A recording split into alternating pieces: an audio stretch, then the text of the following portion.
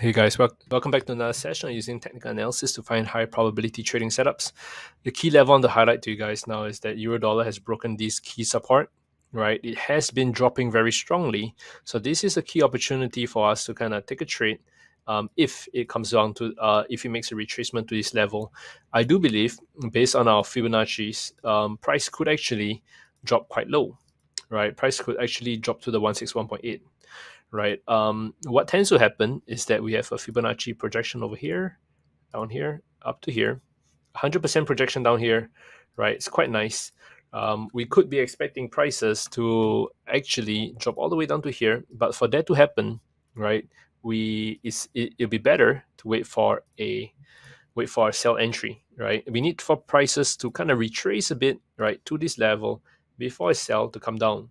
We don't expect prices to reintegrate back into this breakout level, right? So our stop loss can be pretty tight. It could even be over here, right, as a stop loss, right? And we throw in the Ichimoku cloud, you can see that it's pushing prices quite nicely down.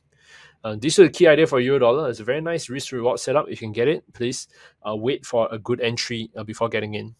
Okay, guys. That's it for me. Remember to stay safe, trade safe, exercise proper risk management. If you have any question, comment, or feedback, send it in the comment section below.